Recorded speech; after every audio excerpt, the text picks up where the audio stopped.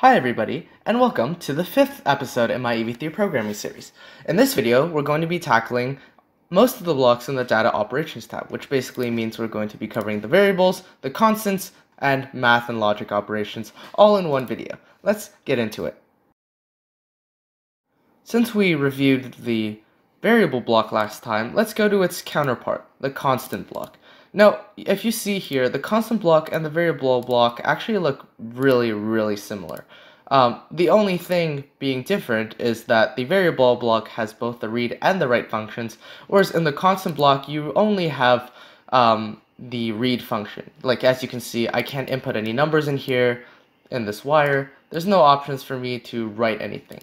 Instead of writing it in the write section, because it's a different block, you can actually only write things in the upper right corner of the block.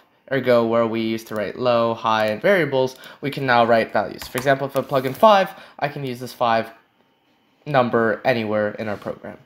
The constant block isn't actually that useful. If we compare it with something such as the variable block, where you can actually write it and you can change it within your programs, the constant block, you can't actually do that. If I can write text here, I can use it in the program, but every single time I want to use a constant block, for example, if I need to use it in a loop to end it, I can just simply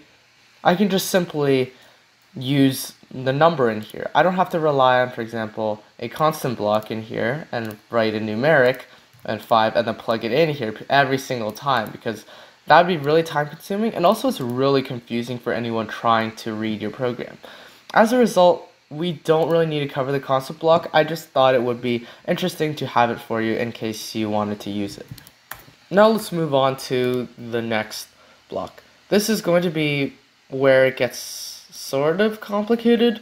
We're going to add in the math block. Now, usually you would ask, well, what does math do in my EV3 program?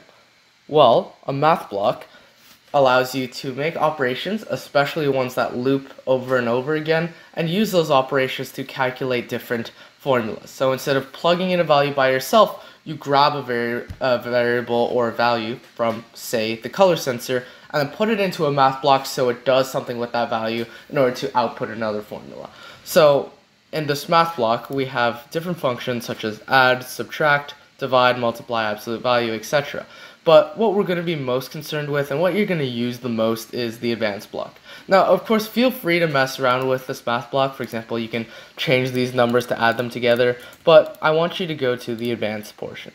And as you can see, you have 4 variables instead of 2. And you can actually add more, or you can subtract them, etc. Like, you can get rid of extra variables if you want to. Now, click on the top right corner, because this is where you can actually customize the formula. Let's just say, for example, I wanted the A value to add the B value. What do I do in this instance? Well, of course, I would just delete the C and the D variables because I simply don't need it. And once you do that, your C and your D variables are cut out. Not necessarily from the block, but definitely from the variable holding it together. So if we run this program, this wire is going to output a 4. I'm not actually going to run it for you because I think it's pretty self-explanatory. You have a whole different amount of functions in here. You can add, you can subtract, you can multiply, divide, and that's basically all you need to use for now. We'll get into the other stuff when we absolutely need to, but you won't necessarily need any of the other ones until much later. I don't think you'll be using it much for FLL even, or any more complicated events. I just want you to mess around with the math block for a little bit, seeing how you can add different functions. For example, you can do that, and you can add in C as a variable, and here you would get B multiplied by C plus A. Remember your bedbath skills.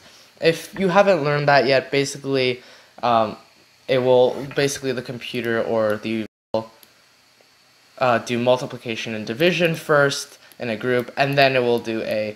I don't think you'll need the math block if you haven't done bedmath yet, and that's actually like math in general. So if you're not familiar with the concept and you don't understand how this block works, feel free to just use add, subtract, divide, and multiply.